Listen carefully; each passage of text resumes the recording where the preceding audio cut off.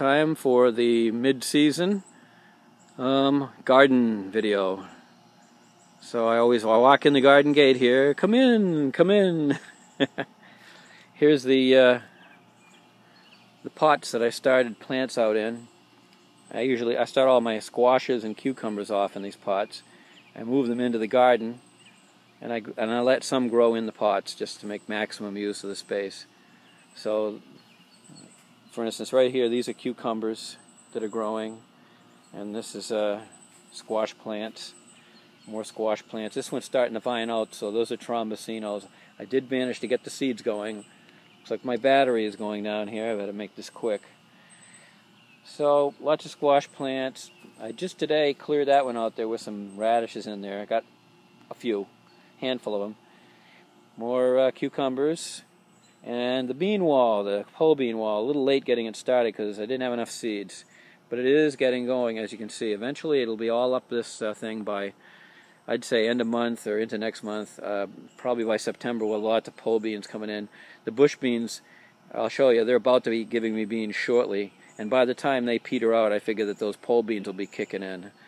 So I'll have a continuous supply of beans. This is tons of cucumbers. This is a cucumber patch. So I should get a lot of them this year. Last year, almost zip. And squash-wise, also almost zip. This year, looks like we will get squash. I don't know what happened last year.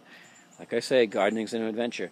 This is from the mistake of last year where I got cabbage in place of Brussels sprouts when I went to replace them. So I have cabbage plants growing here, for 6 of them, and I have 6 of these broccoli plants. In fact, there's a head. Well, it's not very big, starting there now. So we'll see if I do as well as last year, where I got a good amount of broccoli. Again, there's kind of mixed in here a lot of tomato plants. And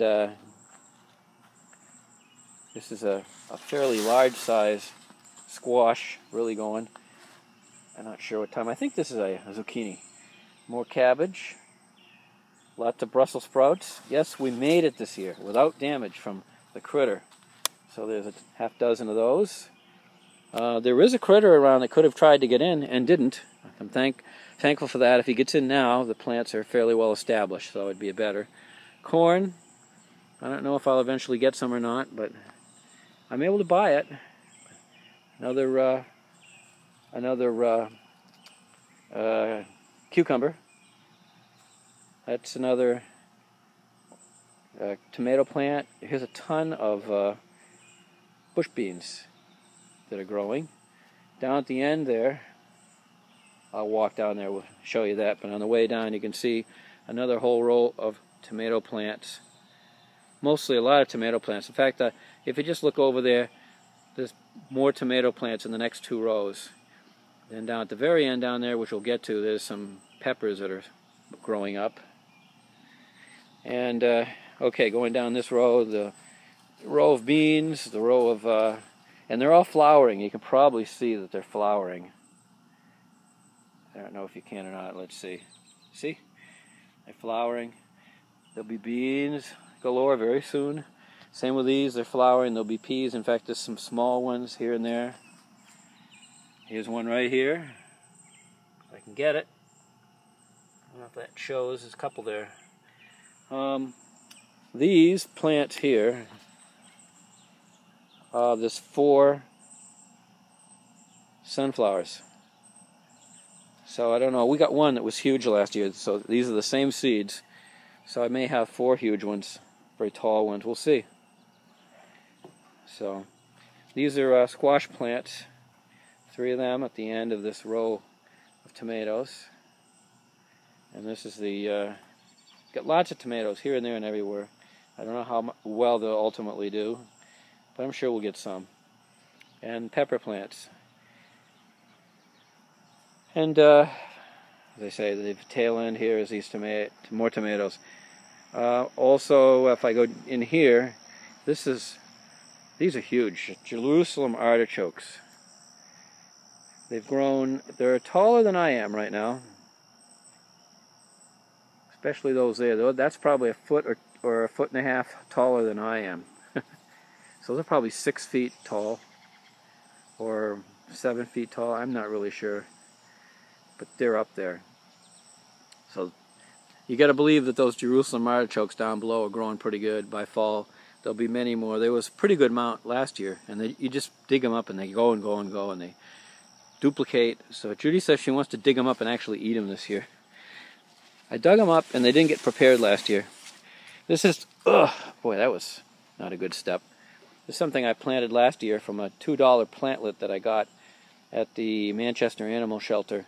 It's catmint. It's really going like crazy. Maybe even in a way taken over, but that's all right on the edge here. I don't mind.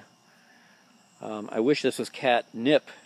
I would harvest it, but Judy says, we don't use what we got. And I said, it doesn't matter. I'll bring it into the Animal Rescue League and share it with the kitties there. No problem at all. Homegrown catnip. Well, my catnip plant that I got didn't make it, so here's the scraggly couple that I planted this year. I don't know if they'll get going, but I sure wish it would get going the way that catmint is. They look very similar. They look very similar in the leaves and the flowers, but the catmint doesn't seem to have that addicting drug-like cat. The cats eat it, but they don't go nuts while eating it and after eating it. You know what I mean, flipping around, acting drunk. Well, that's pretty much it. I think that covers it. Oh, except for one thing. The Wall of Glory, which is all the way down to the end there.